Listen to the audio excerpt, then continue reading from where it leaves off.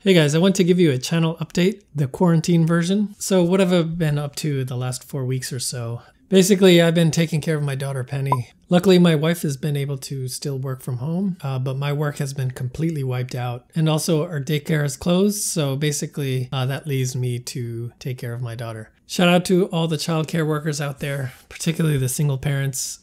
It's a lot of work. It's a lot of energy taking care of a kid.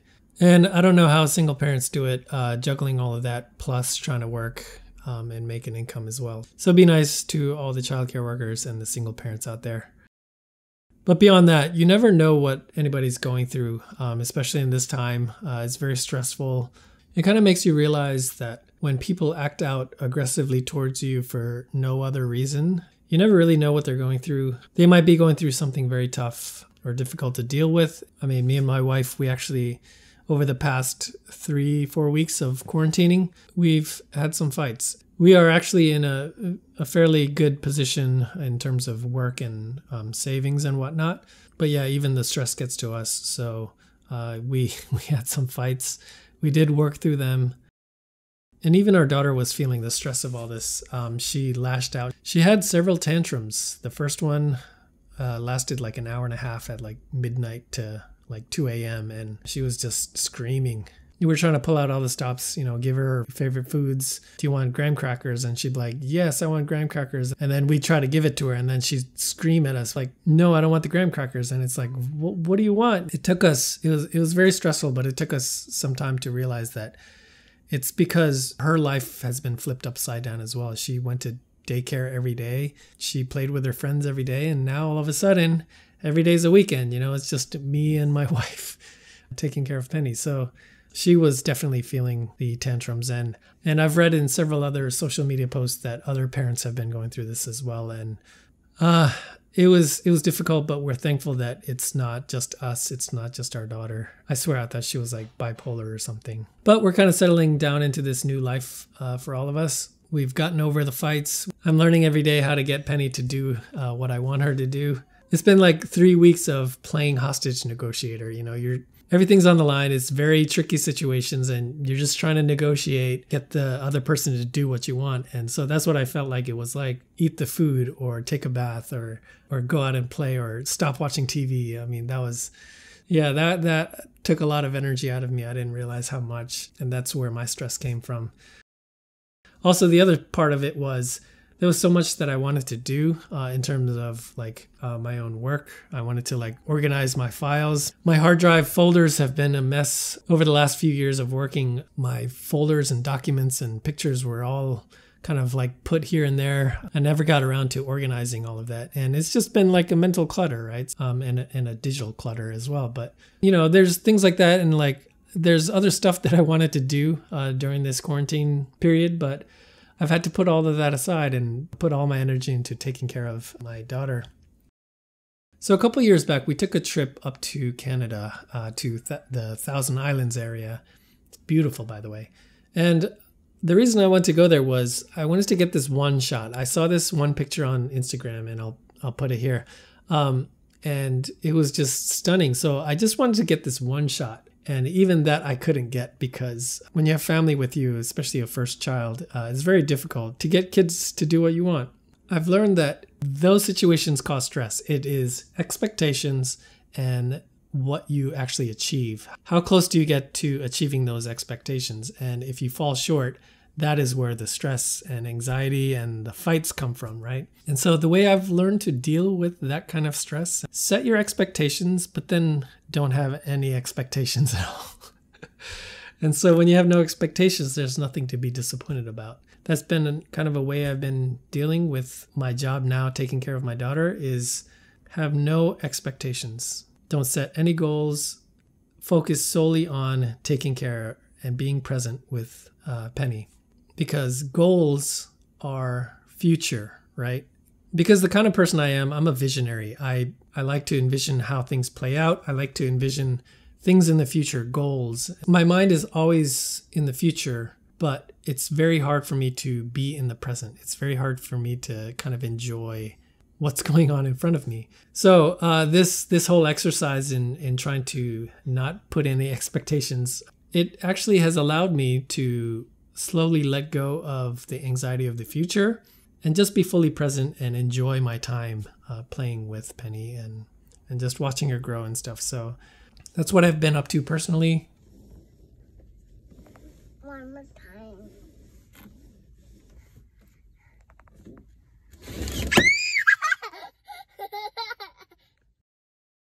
Have we thought of leaving New York? My parents don't live in New York. They live in a beautiful suburb house. And we did think about leaving New York a while back before it got crazy. But ultimately we decided to just stay. But now that we've been thinking about it, this whole quarantine, this whole social distancing thing, it's not gonna be over in a couple weeks. It's gonna last probably months, well into the summer. It's gonna be a long time basically. So I think at some point we're gonna try to self-quarantine for 2 weeks and then head down to my parents just to break up the monotony and just give some more breathing room for us. So we'll probably head down at some point. So channel updates. It's been very difficult to do anything channel related. Again, been busy taking care of Penny. I was able to put out a few videos on unemployment and also the tax because that's what my other free time has been doing, is trying to get our taxes done and also looking up the unemployment application and SBA and the PPP and all of that research. That's what I've been doing outside of that. Also Golf Rival. Yeah, that's been a fun game. But before all of this, I was trying to do a whole comprehensive series on photography school. I went to Brooks Institute, which was an amazing photo school, and I was lucky enough to have gone before they shut down. And I really enjoyed my time there. I learned a lot, and I have all my files saved, or at least most of it. And so what I wanted to do was basically go through each one of my classes, go through all the lessons, go through assignments, and share what I did for the assignments. And if you wanted to shoot the assignments, you know, I actually did create a Facebook group. So if you want to join, there'll be a link down below. But I wanted to create that Facebook group so I could release the photo assignment videos and then have you guys share, and then we can all critique, talk about the photos. And basically these assignments would line up with the lessons for each of the classes. So I was going to start with Photo 101 and go all the way to Photo 400, whatever it was, talk about the lesson, talk about the assignment. It would all be thematic and fun. So I know Ted Forbes is doing the photo assignments again. I wish I could join, but again, I just don't have enough time. Sounds like a lot of fun, but hopefully at some point I can get this whole photo school series going. But the larger picture, the main reason I created this channel was to document my life. Times like these, you know, it's been a time of reflection for a lot of people, and it kind of really makes you realize that life is passing you by. We've been just crazy busy, just living life, trying to make money and trying to get that next, you know, thing, next house, next car, next retirement or whatever.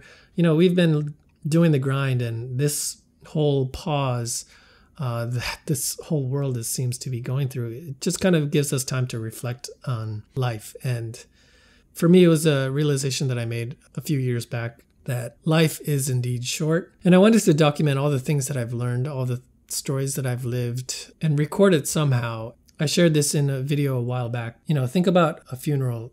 Typically somebody goes up and gives a eulogy, and they share, you know, funny stories and memories of the person. And then I realized, like, there's no way one person can remember all of the stories and moments that you've lived.